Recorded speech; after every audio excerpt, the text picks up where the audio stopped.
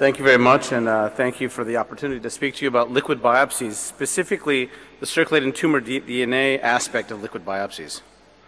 Here are my disclosures. And yesterday I spoke about novel applications of cancer genomics, and I spoke a bit about liquid biopsies there. I'm going to expand on that. I also spoke about immunotherapy, which I will not be speaking about. But the underpinnings all really are about the genomics of cancers and how can we utilize these in ways to help patients. And this is just a slide I put up showing all the different tumor types in both children and adult that have been sequenced. And by sequence, I mean all 20,000 genes in their genome. And we have almost 2 million different point mutations in about 20,000 genes, and it poses a very challenging issue. And I showed this slide yesterday that about 91 of these genes have clinical actionability, that either triaging a patient into a clinical trial, giving a prognostic meaning, or identifying a mutation where there's a therapy that will be modified by that mutation or enabled by that mutation. So what we have to do is find alternative uses for these mutations other than predictive and prognostic markers, other than immunotherapy. And one of the things I'll be talking about now is using them as dynamic biomarkers in the context of liquid biopsies. As I discussed yesterday, mutations can be identified in the tumor tissue, and that tissue can either be formalin fixed and preserved, like it is about 90% of the time in most cases, or it can come from frozen tissue. And more recently, we're beginning to look at liquid biopsies, so looking for the equivalent of what we find in the tissue, but from a blood draw. And that can either be from the cellular component of blood, which contains circulating tumor cells, or from the plasma component, which contains these small fragments of DNA in the circulation. And these fragments are released into the circulation. They can either be actively secreted, and we believe those are secreted in exosomes, small packets of small vesicles that are released into the circulation that contain DNA and RNA, and even protein from those tumor cells. When the cells undergo apoptosis, fragments of DNA can be released, or when the cells undergo necrosis, larger fragments are released into the peritumoral fluid and then into the circulation. And if you look at this DNA under size exclusion methodologies like gel electrophoresis, here you see in the gel under A that if you have necrosis, you have large fragments of DNA, unorganized cell death. These large fragments of DNA are released in the circulation. If you have apoptosis, you have very organized death, and you have very, very predictable sizes in your DNA fragments. And you see here all the way on the right of that gel, the fragment size of DNA, and the majority is about 180 base pairs. So depending on how the cells are dying, either by necrosis or apoptosis, you can see large differences in the size of the DNA in the circulation. And I showed this yesterday that DNA comes from all cells in the body that are undergoing cellular turnover, primarily from the bone marrow, from the GI tract, from the skin, but also if you're a pregnant female, from the fetus, or transplanted tissue from that transplanted organ. And in cancer, much like a transplanted organ, DNA can be released into circulation because a tumor is always dividing, always proliferating. So how do we assess for circulating tumor DNA? And there's really two methodologies. There's one called digital PCR, or digital approaches, and there's another approach called with next-generation sequencing. And the approaches are quite different. The digital PCR approach can identify mutations that you know you want to look for. So what do I mean by that? For instance, BRAF V600E. I know I want to go in and identify that mutation in certain patients. So I create a digital PCR assay for V600E, and you probe the circulating tumor DNA for that. Digital PCR is quite sensitive, it's quite inexpensive, and it's quite cheap. The problem is you can only look for a few mutations at one time. So for instance, you could look at all KRAS, most of EGFR, and all BRAF, but that's about it, using digital PCR off of one sample of plasma. So another technology has evolved, and this is using next-generation sequencing. And what it does is looks at regions of the genome, sequences across that, and can identify mutations across an entire gene. And this is helpful for looking at mutations in genes like P53, or APC, where you can have multiple different mutations possible across the entire gene. Or if you want to discover new mutations, this is a way that you can apply a technology to look across multiple mutations. Or let's say you want to look at 60 genes at once. That can only be done using these next generation sequencing approaches. The drawback right now is that this technology is expensive and it takes time and is labor intensive. It takes 1 to 2 days at best. Turnaround time clinically is probably going to be in a couple of weeks. So the two major modalities going forward of how to assess circulating tumor DNA. And initially we did digital PCR.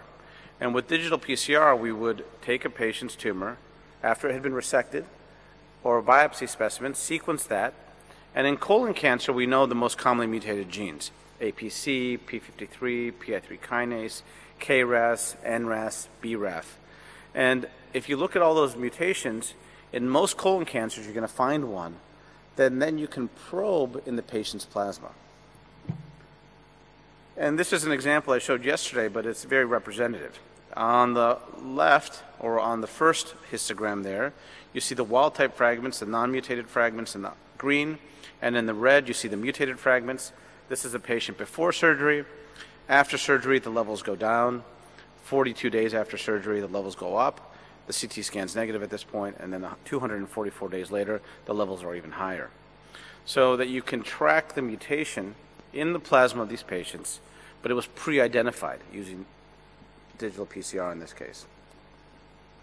So there's a number of interesting things that we can do here, and one of them, like I just showed you, is monitoring response. And what I'm going to show here is not in colon cancer, but in pancreatic cancer, something interesting that we've recently noticed. And we did a phase 2 study, and this is just as a model, of a 4-drug regimen in pancreatic cancer. And it's called GTXC, a very low-dose chemotherapy. And we had an astounding response rate of 50% and a disease control rate of about 89%. And here is a waterfall plot of the radiographic responses. Quite impressive for pancreatic cancer. When we started looking at the circulating tumor DNA levels over time in these patients, what we were seeing was the following: that as you draw blood over time, during the first initial induction therapy, the first dose of therapy, 4 days later, we'd measure the circulating tumor DNA level. We started seeing spikes of circulating tumor DNA, and then decrease, and then the low level of circulating tumor DNA, suggesting that maybe what we're capturing with circulating tumor DNA is the killing of the tumor cells, the release and the showering of the circulating tumor DNA into the circulation, and then the resolution, because it has a very short half-life, into a steady state lower level than it was originally. And when we compared this to CA19-9, what we saw in this patient in the red was a spike, then a decrease. Interestingly, we had given this patient some chemotherapy breaks, and during those breaks and soon thereafter we saw an increase of the circulating tumor DNA level. We reinitiated therapy, we see a decrease, and then we see an increase again after the patient became resistant. CA19-9, the protein biomarker here in blue, doesn't show that. So circulating tumor DNA actually is allowing us to see dynamic changes in the tumor over time in a way that is not accurate with CA19-9. So it may allow us to monitor patients a little bit better than we currently are.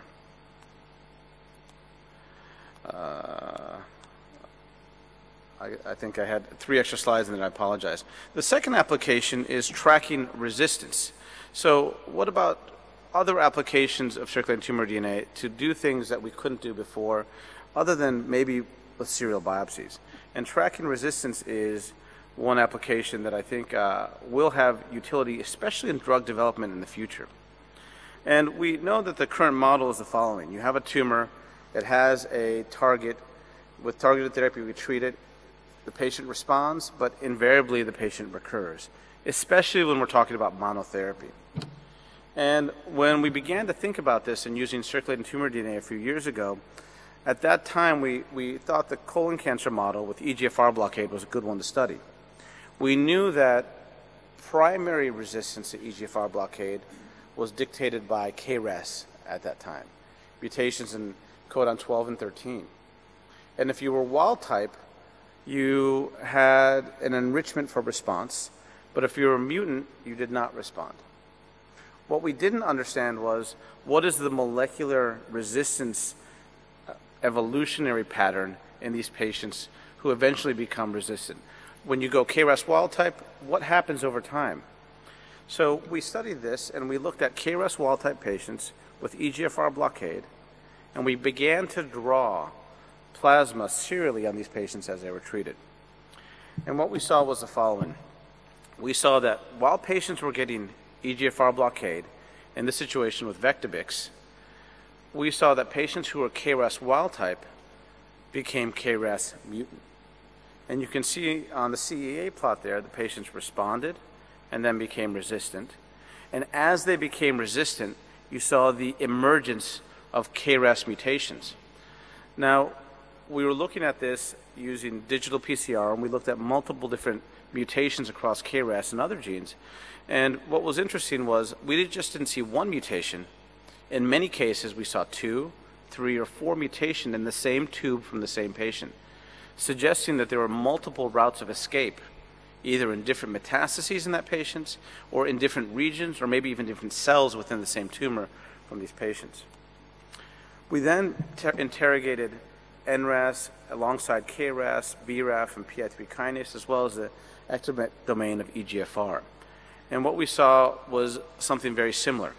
Patients who were wild type in KRAS, wild type in NRAS, wild type in BRAF, wild type for EGFR and PI3 kinase mutations began to show the development of not only KRAS mutations, but NRAS mutations and EGFR mutations.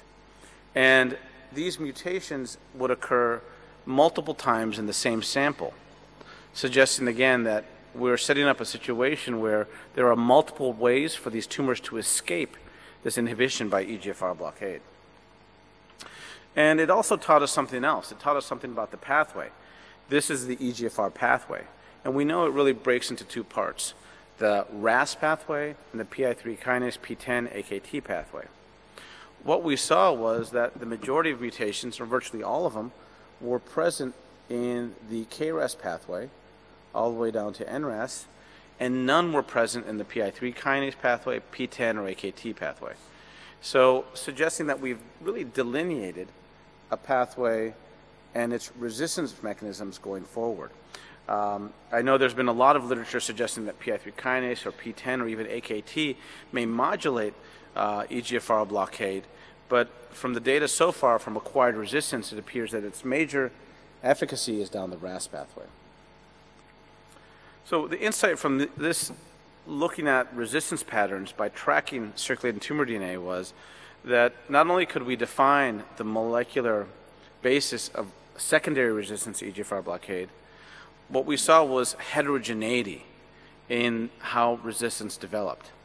And the other thing from a feasibility standpoint, from a drug development standpoint, was that these patients on average had 10 different metastases in their body.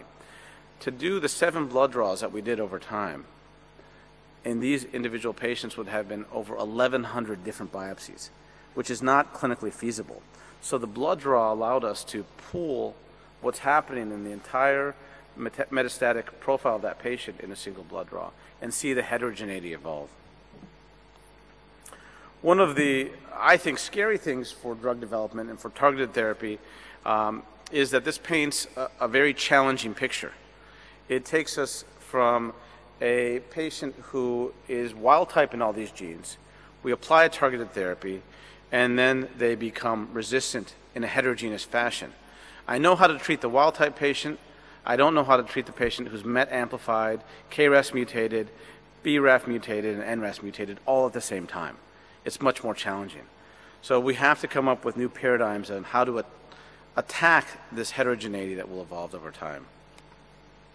I'm running out of time, but I do want to go through some other aspects that I think are important, and one is molecular remission. And the approach here is to take the tumor in a patient who might be cured from surgery, sequence the tumor, and then post-operatively look at the plasma to see if are there any residual fragments of DNA in the circulation left or not. And this was the first hint that we could maybe do this in this first patient. After surgery, you resect the tumor, and in the plasma, 1 day after or 6 weeks after, you assess for circulating tumor DNA. So it's very specific to the original tumor. And when we do this initially with CEA, measured 6 to 8 weeks after a potentially curative resection for colon cancer, if it's detectable, they all recur, and if it's undetectable, some recur. This is statistically significant, but not clinically meaningful. If you're a patient in either one of these curves, you're not going to be very satisfied. But when we looked at circulating tumor DNA, 6 to 8 weeks after surgery, those with detectable levels all recurred, and those with undetectable levels did not recur in this initial pilot study. So in order to evaluate this further, we collaborated with Gene T and Peter Gibbs in Australia, and we've initiated a clinical trial in stage 2 colorectal cancer patients, where we're looking at 250 patients who are undergoing curative resection, taking the tumor, sequencing it for the known mutations, and then probing postoperatively 4 to 10 weeks after surgery for the presence of circulating tumor DNA. And we're about halfway analyzed at this point, and the Kaplan-Meier curve looks very similar to what we saw in our initial pilot study. Those patients without circulating tumor DNA after surgery largely do not recur, whereas the ones with circulating tumor DNA present after surgery are recurring there in the red. Just want to go on to one final section, is early detection. Using the same approach, we looked at a variety of different tumor types with early stage disease.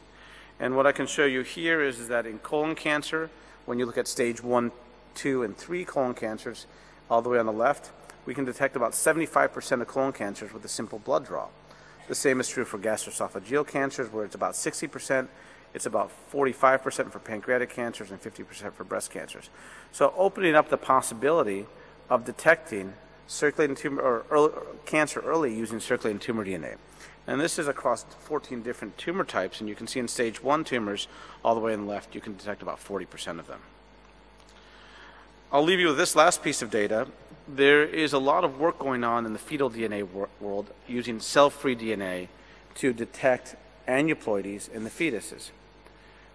Hundreds of thousands of women have gone through these studies now. Not just studies, but it's clinically available. What they're starting to find, and what I've been called about occasionally, is we're seeing these weird patterns of aneuploidy in these patients. And these patterns weren't aneuploidy in the fetus. These patterns were aneuploidy or changes in the DNA in the mother. And what was found unknown to the mother and unknown to the doctor and unknown to the company at the time, that these young women who were pregnant weren't just pregnant, they also had cancer. So it kind of is a proof of principle for us in an unsuspected, unsymptomatic population of women who are pregnant, who are getting a test of cell-free DNA for fetal aneuploidy, and they're discovering cancer. And so this is data from Sequenome, where they found a number of cancers, including colon cancer, but it offers us at least some hope that circulating tumor DNA will be useful in the future for early detection. So in summary, somatic mutations could be biomarkers largely because of specificity, and I went through some of that yesterday. The new technology, digital genomics with next-generation sequencing, is really going to open up the door, and future applications will be genotyping, monitoring, tracking resistance, minimal residual disease, and early detection. And finally, my last point is that this will all become even more feasible as the cost of sequencing goes down. We'll not only be able to look at point mutations, but we'll be able to look at many genes. We'll then look at structural changes and eventually the whole genome and whole exome and whole genome over time. I want to thank the Ludwig Center for Cancer Genetics, where a lot of this work was done, and my mentors and colleagues and supporters with Swim Across America and Ludwig Center. Thank you, and sorry for going over.